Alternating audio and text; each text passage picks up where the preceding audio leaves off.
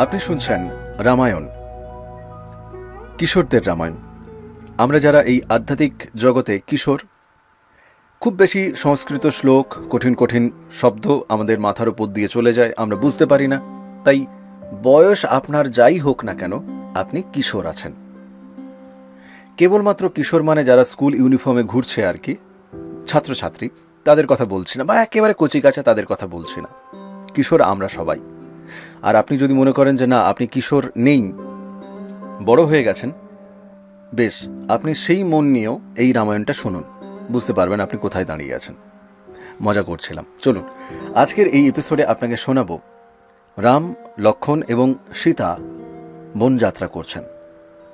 যে মানুষটা রাজা হবেন, সব কিছু তৈরি, সব কিছু রেডি, পরের দিন সকালবেলা রাজা হওয়ার কথা, পরের দিন সকালবেলা তিনি খবর পাচ্ছেন তোমাকে 14 বৎসরের জন্য জঙ্গলে জঙ্গলে তপস্বীর মতো জীবন কাটাতে হবে।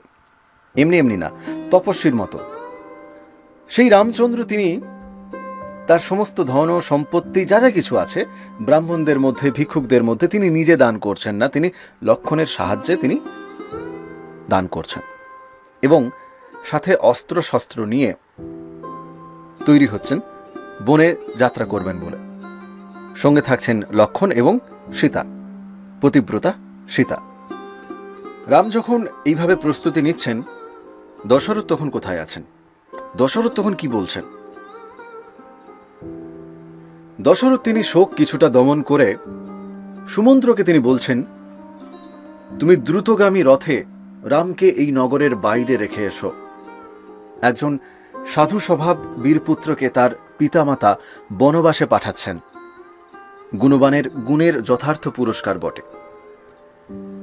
এরপর দশরথের আদেশে সীতার 14 বৎসরের উপযোগী উত্তম বসনভূষণ রাজকোষ থেকে আনা হল। সীতা বিচিত্র বস্ত্র এবং অলঙ্কারে তিনি ভূষিত হলেন। কৌশল্যা সীতাকে আলিঙ্গন করে তিনি বলছেন, হে সীতা, তুমি সৎ স্বভাবা, তুমি সতী লক্ষ্মী মেয়ে, তোমাকে উপদেশ দেবার মতো কিছুই আমার নেই। আমি তবুও বলছি, তোমার স্বামী ধনী বা নির্ধন যাই হন, তাকে কখনো তুচ্ছ করো না, সর্বদা স্বামীর পাশে পাশে থেকো। সীতা তখন করজোড়ে বলছেন, হে আর্যা, আপনার সব আদেশ আমি পালন করব। আপনার পুত্র যাতে কখনো দুঃখ না পান, আমি সর্বপ্রযত্নে সেই চেষ্টা করব। সীতার কথায় কৌশল্যা তিনি খুব খুশি হলেন। রাম তখন তিনি বলছেন, মাতা, আপনি দুঃখ সংবরণ করুন, আপনি দুঃখ সংবরণ করে আমার পিতাকে দেখবেন। আপনি দেখতে দেখতে তো 14 বৎসর কেটে যাবে, তখন আবার আমাদের দেখতে আপনি পাবেন। এরপর রাম তার বিমাতাদের করজোড় করে তিনি বলছেন, হে মাতা, একসঙ্গে বাসকালে যদি কখনো খারাপ আচরণ করে থাকি, আপনারা আমাকে ক্ষমা করুন। রামের কথা শুনে তারা সবাই কাঁদতে লাগলেন। রাম, সীতা এবং লক্ষ্মণ, দশরথ, কৌশল্যা এবং সুমিত্রাকে তারা প্রণাম করলেন। সুমিত্রা লক্ষ্মণকে তিনি বলছেন, তুমি সর্বদা রামের সেবা করবে, মনে করবে রামই দশরথ, সীতাই আমি এবং অরণ্য অযোধ্যা নগরী। সুমন্ত্র তখন রামকে বললেন, হে রাজপুত্র, আপনি রথে আরোহণ করুন, যেখানে নিয়ে যেতে বলবেন সেখানেই নিয়ে যাব। আজ থেকেই তোমার 14 বৎসর বনবাসের আরম্ভ। এরপর রাম, লক্ষ্মণ ও সীতা রথে উঠলে সুমন্ত্র বায়ুবেগে রথ চালনা করলেন। রাম, লক্ষ্মণ এবং সীতাকে দেখবার জন্য দশরথ প্রাসাদ থেকে বেরিয়ে এলেন। রাম সুমন্ত্রকে বলছেন তখন, হে সুমন্ত্র, রথ দ্রুতবেগে চালাও। শোকার্ত দশরথকে দেখে জনতা ব্যাকুল হয়ে হাহুতাশ করতে লাগলো। তখন রাম তখন দেখছেন দশরথ ও কৌশল্যা পাগলের মতো সেই রথের পিছু পিছু হা রাম, হা লক্ষ্মণ, হা সীতা বলে তারা ছুটে আসছেন। রাম তখন সুমন্ত্রকে তিনি বলছেন, হে সুমন্ত্র, এই নিদারুণ দৃশ্য আমি আর দেখতে পাচ্ছি না, শীঘ্র তুমি রথ চালিয়ে এদের দৃষ্টির আড়ালে আমাকে নিয়ে যাও। রাজপুরীর যে সমস্ত লোক রামের অনুগমন করছিল, সুমন্ত্রের অনুরোধে তাদের অনেকে নিরস্ত হল। অমাত্যরা অনেক বুঝিয়ে দশরথকে ফিরিয়ে নিয়ে গেলেন।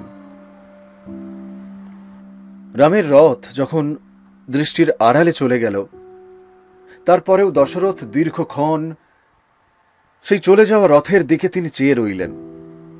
একসময় তিনি মূর্ছিত হয়ে পড়ে গেলেন। কৌশল্যা তাকে উঠিয়ে ধরে নিয়ে চললেন। দশরথ কৈকেয়ীকে দেখে তিনি বলছেন, পাপীয়সী, পাপীয়সী, তুমি আমাকে ছুঁয়ো না, তোমাকে দেখতে চাই না। তুমি আমার স্ত্রী নও। ভরত যদি অনিচ্ছায় দেওয়া এই রাজ্য পেয়ে সুখী হয়, তবে সেও আমার পুত্র নয়। তারপর দশরথ রাম, সীতা এবং লক্ষ্মণের জন্য খেদ করে তিনি বলছেন, ওরা চিরদিন রাজ ঐশ্বর্যের মধ্যে মানুষ হয়েছে, ওরা কিভাবে এই বনবাসের দুঃখ সইবে, কিভাবে সইবে? এরপর অসুস্থ দশরথকে তারই ইচ্ছায় কৌশল্যার ঘরে নিয়ে আসা হল। দশরথ ও কৌশল্যা সারা রাত ধরে বিলাপ করতে লাগলেন। সুমিত্রা কৌশল্যাকে প্রবোধ দিয়ে তখন তিনি বলছেন, হে আর্যা, তোমার পুত্র রাম পিতার সত্য রক্ষার জন্য রাজ্য ত্যাগ করে বনে গেছেন, তার জন্য তুমি শোক করছো কেন? রামগত প্রাণ লক্ষ্মণ তোমার পুত্রের সেবা করবে, সীতা ছায়ার মতো তার সঙ্গে আছে। রামের সৎ স্বভাব এবং গুণের কথা জেনে প্রকৃতি তাকে সর্বপ্রযত্নে রক্ষা করবে। তিনি অরণ্যেও গৃহের ন্যায় বাস করবেন।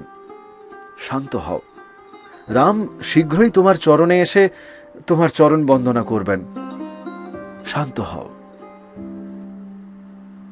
রাম, লক্ষ্মণ এবং সীতার বিহনে দশরথ এবং কৌশল্যার যেমন প্রথম রাত তারা বিলাপ করছেন, ঠিক তেমনি ভাবে বনবাসের প্রথম রাত রামের অনুরক্ত বহু অযোধ্যাবাসী তখনও রামের রথের পিছনে তারা যাচ্ছিল। রাম সস্নেহে তাদের তখন বলছেন, তোমরা আমাকে যে ভালোবাসা এবং সম্মান দিয়ে থাকো, ভরতকে তার অধিক তোমরা দেবে। তিনি বয়সে নবীন হলেও জ্ঞানে বৃদ্ধ। তিনি নিশ্চয়ই তোমাদের প্রিয় এবং হিতকর কাজ তিনি করবেন। অনেক ব্রাহ্মণ রামের অনুগমন করছিলেন। তারা রথের গতির সঙ্গে হেঁটে পেরে উঠছিলেন না। তাদের দেখে রাম, লক্ষ্মণ, সীতা রথ থেকে নেমে হেঁটে হেঁটেই বনের দিকে যেতে লাগলেন। বৃদ্ধ ব্রাহ্মণেরা রামকে অযোধ্যায় ফিরে যেতে তারা বহু অনুনয় করছেন। এইভাবে তারা তমসা নদীর তীরে এসে উপস্থিত হলেন। সুমন্ত্র তখন ঘোড়া খুলে তাদের তমসার তীরে চড়তে দিলেন। রমণীয় তমসা তীরে রাম, লক্ষ্মণ বসে আছেন। রাম তখন লক্ষ্মণকে তিনি বলছেন, লক্ষ্মণ, আজ আমাদের বনবাসের প্রথম রাত। অযোধ্যার স্ত্রী পুরুষ আজ আমাদের জন্য নিশ্চয়ই বিলাপ করছে। পিতামাতার জন্য আমার খুব কষ্ট হচ্ছে। তারা কেঁদে কেঁদে হয়তো অন্ধ হয়ে যাবেন। ভরত এসে অবশ্যই তাদের সান্ত্বনা দেবেন, এটাই ভরসা। তুমি আমার সঙ্গে এসে তুমি ভালোই করেছ। সীতার রক্ষণাবেক্ষণের জন্য আমাকে আর চিন্তা করতে হবে না। এই বনে যদিও নানা ফলমূল পাওয়া যাবে, তবুও আজ রাতে আমরা কেবল জল খেয়ে কাটাবো, এটাই আমার ইচ্ছা। সুমন্ত্র এবং লক্ষ্মণ রামের তৃণশয্যা প্রস্তুত করে দিলেন। রাম, সীতা নিদ্রিত হলে লক্ষ্মণ জেগে থেকে সুমন্ত্রকে রামের নানা গুণের কথা বলতে লাগলেন। রাম সঙ্গে আগত অযোধ্যার প্রজাদের সঙ্গে সেই রাত তমসা তীরে তারা কাটালেন। প্রভাতকালে রাম লক্ষ্মণকে তিনি বলছেন, দেখো, এরা গৃহ ত্যাগ করে আমাদের উপর নির্ভর করে বৃক্ষমূল নিদ্রিত রয়েছে। এরা আমাদের ফিরিয়ে নেবার চেষ্টা কিছুতেই ছাড়বে না। তাই এসো, এদের ঘুম ভাঙার আগে আমরা দ্রুত এই স্থান ত্যাগ করি। রামের ইচ্ছায় সুমন্ত্র তখন রথ প্রস্তুত করলেন এবং তখনই তারা সেই স্থান ত্যাগ করলেন। ঘুম ভাঙার পর পুরবাসীরা রামকে কোথাও দেখতে না পেয়ে তারা শোকে অভিভূত হল। অবশেষে তারা বিলাপ করতে করতে অযোধ্যায় ফিরে গেলেন। সুমন্ত্র চালিত রামের রথ বহু পথ অতিক্রম করে অন্য দেশে এসে উপস্থিত হল। এই পথে যখন তারা আসছেন, পথে আস্তে আস্তে গ্রামের লোকের মুখে তারা রাজা দশরথ এবং মহিষী কৈকেয়ীর নিন্দা শুনতে শুনতে এলেন। এইভাবে তারা কোশল রাজ্যের সীমা ছাড়িয়ে বেদশ্রুতি, গোমতী এবং সন্দিক্কা নদী তারা অতিক্রম করলেন। রাম অযোধ্যা নগরীর দিকে তাকিয়ে করজোড়ে তিনি তখন বলছেন, হে পুরীশ্রেষ্ঠ অযোধ্যা, তোমার কাছে প্রার্থনা করছি যেন বনবাস থেকে ঋণ মুক্ত হয়ে ফিরে গিয়ে পিতা মাতার সঙ্গে মিলিত হয়ে আবার তোমাকে দেখতে পাই।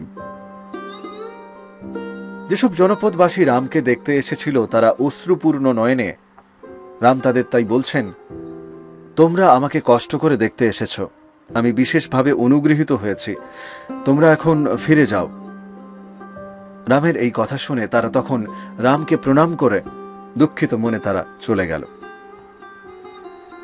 এরপর রামের রথ গঙ্গার তীরবর্তী প্রদেশে উপস্থিত হল। এখানে ঋষিদের বহু আশ্রম, উদ্যান এবং হ্রদ আছে। সারস, ক্রৌঞ্চ প্রভৃতি জলচর পাখি কলকণ্ঠে ক্রীড়া করছে।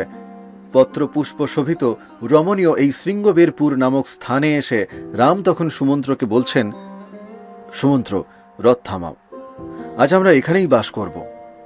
সুমন্ত্র রথ থামিয়ে ঘোড়া খুলে দিলেন।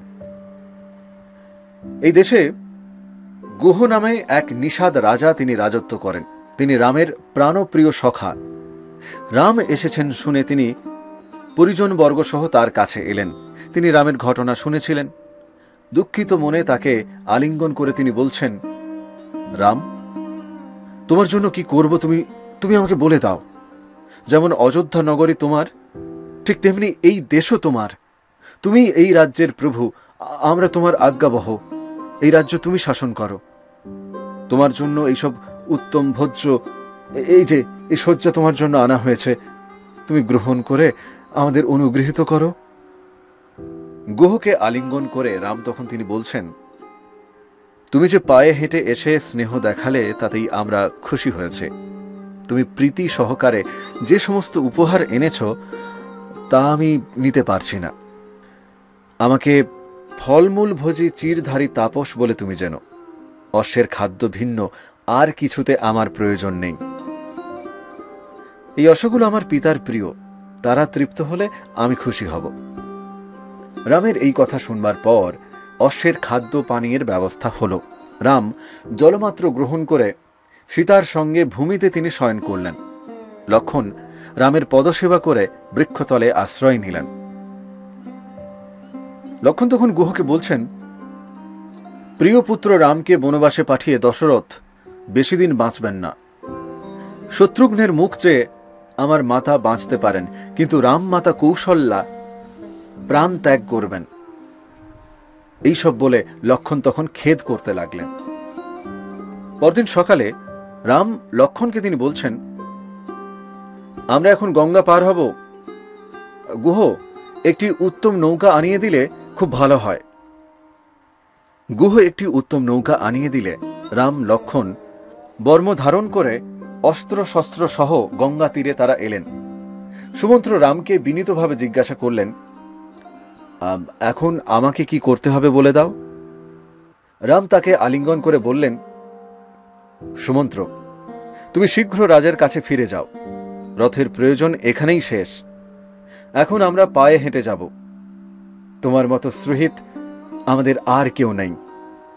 আমার জন্য রাজা দশরথ যাতে শোকগ্রস্ত না হন তুমি তাই দেখো। তাকে বলবে, অযোধ্যা থেকে নির্বাসিত হয়ে এসেছি বলে আমাদের মনে কোনো দুঃখ নেই। 14 বৎসর শেষ হলেই তিনি আমাদের দেখতে পাবেন। তুমি একথা কৈকেয়ী এবং অন্য মাতাদেরও বলবে। পিতাকে বলবে তিনি যেন শীঘ্র ভরতকে তিনি যেন রাজ্য দেন। আর ভরতকে বলবেন তিনি নিজ মাতাকে যেমন দেখবেন ঠিক তেমনি কৌশল্যা এবং সুমিত্রাকেও তিনি তেমনি যেন দেখেন। যাও, শীঘ্র তুমি ফিরে যাও। তোমাকে না দেখলে মাতা কৈকেয়ীর বিশ্বাসই হবে না যে আমি বনে এসেছি। যাও। সুমন্ত্রকে সান্ত্বনা দিয়ে রাম গুহকে তারপর বলছেন, গুহ, তোমাদের মতো বন্ধুজনের সঙ্গে থাকা আমার উচিত হচ্ছে না। আমি তপস্বীর বেশে ঋষিদের আশ্রমে আমি বাস করব। তুমি জটা বানাবার জন্য বটের আঠা আমাকে আনিয়ে দাও। গুহ আঠা আনালে রাম লক্ষ্মণ তা মাথায় মেখে জটা তৈরি করলেন। তারপর সীতার সঙ্গে গঙ্গা পার হতে লাগলেন। গঙ্গার মাঝখানে এসে সীতা তিনি কৃতাঞ্জলি হয়ে বলছেন, হে গঙ্গা, আমরা 14 বৎসর পরে নিরাপদে ফিরে এসে তোমার পূজা দেব। তোমার প্রসাদে আমাদের যাত্রা নিরাপদ হোক। গঙ্গা পার হয়ে বনে প্রবেশের পূর্বে রাম লক্ষ্মণকে তিনি বলছেন, লক্ষ্মণ, তুমি সর্বদা সীতাকে রক্ষা করবে। তুমি আগে আগে চলো, সীতা মাঝখানে থাকুন, আমি পিছন থেকে তোমাদের উভয়কে দেখব।